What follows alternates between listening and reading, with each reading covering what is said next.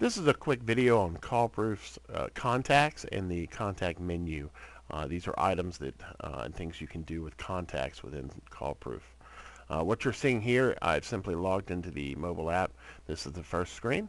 I'm going to select contacts in the bottom middle. When I do that, it does show my contacts. I'm able to search by contacts and things like that.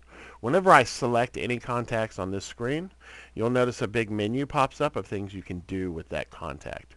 I'm going to briefly discuss those now so you can get an idea of what each one of these does. The top two, future appointment and add follow-up. These add either a future appointment or follow-up to the CallProof system. That will be tracked with the contact. You'll also receive an email that morning reminding you that you have a follow-up. Here's the notes on the account and let you knock it out. Underneath that is opportunity. This is a way for you to add an opportunity to CallProof and attach it to this record. These are generally business deals that take longer than a couple days. These are things that take a while, and often management wants to be able to forecast and see what's coming up, what stage they're in, things of that nature. Right underneath that, we have appointment. That is how you start an appointment. Underneath that is the call button that will launch your phone's dialer and call the record. Underneath that is event forms.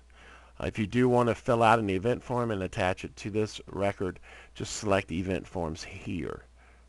Underneath that, email. This will launch your default email client and plug in the email address. This is a shortcut to get you started emailing. CallProof does not actually email. We simply launch your default client and get you started. Underneath that is directions. This will launch turn-by-turn directions using Google Maps. Beneath that is Street View. This will show you the Google Street View of that address. Oftentimes you may not have been there. You want to know what the parking situation is, what the building looks like. Do you need extra time? Street View can help you there. Beneath that is Add Note. If you just want to add a quick note, you can do that just by clicking here. Underneath that is Images. If you want to attach an image to the record, you can do that just by selecting Images.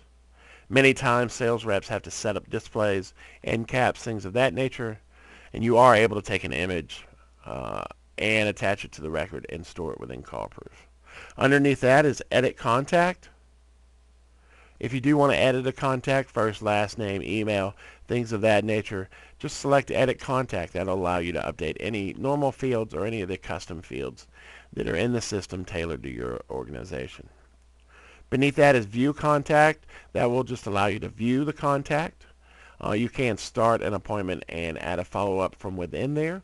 But if you want to get caught up before a meeting, just want to see what's happened with that contact in the past, select View Contact. Underneath that is Phone Numbers. That will allow you to add multiple phone numbers to a record. And underneath that is Additional Emails. That will allow you to add additional emails to a record. So that pretty much covers the menu here. This is a spot that you will see a lot. So becoming familiar with this menu can save you a little bit of time. And that's all for today. Thank you very much.